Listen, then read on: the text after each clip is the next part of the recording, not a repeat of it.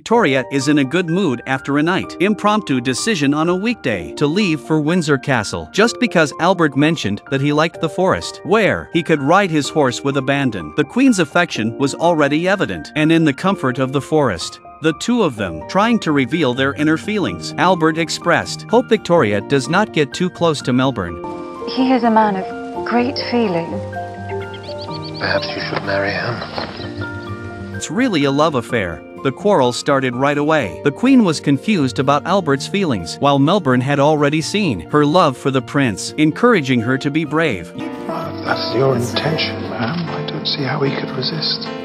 And then Melbourne found Albert again, and told him he would not reign forever. When the Queen found someone she could rely on, it was time for her to leave. Albert understood what he was saying. Click on the comment top link, watch full video.